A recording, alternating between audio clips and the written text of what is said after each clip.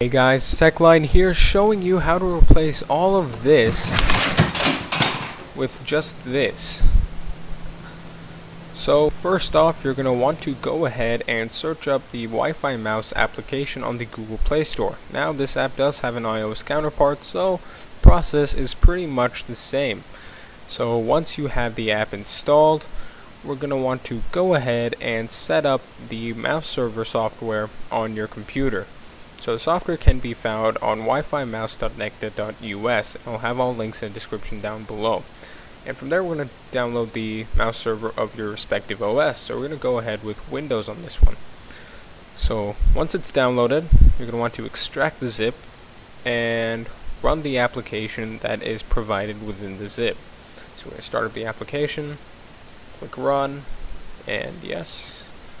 Choose your language, and next. Your installation location, next, install, it's going to extract, and once it's done you should see a little pop-up with an IP address. So in case the auto connect feature doesn't work, you can manually connect using the IP address provided. So from there, it's going to show some basic instructions and just click OK. And the first button is auto connect, and connects pretty quickly. Since it's going through your Wi-Fi network, you need to make sure that they are on the same Wi-Fi network.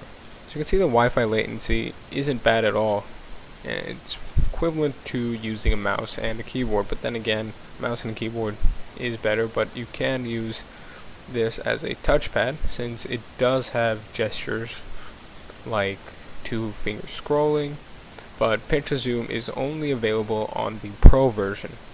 You can see I'm going to demonstrate the two-finger scrolling, and it works pretty well, and pinch zoom doesn't work.